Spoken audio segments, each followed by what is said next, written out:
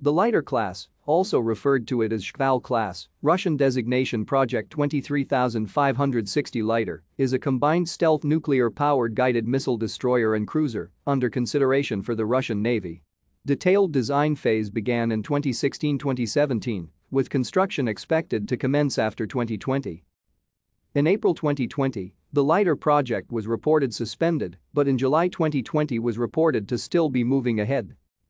Project approval was given in 2013, and in 2015, Severnoye Design Bureau was awarded with a contract for the creation of a smaller non-nuclear and heavier nuclear-powered variant of the future destroyer.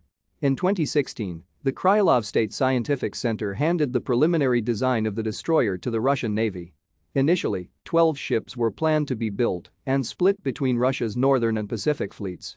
Later, construction of 8 vessels was mentioned. A May 2017 report indicated that the lighter-class destroyer had been dropped from the Russia's state armament program for 2018-2027 due to financing reductions. However, in June 2017, United Shipbuilding Corporation announced the Russian Defense Ministry had approved the preliminary design of the lighter-class destroyer.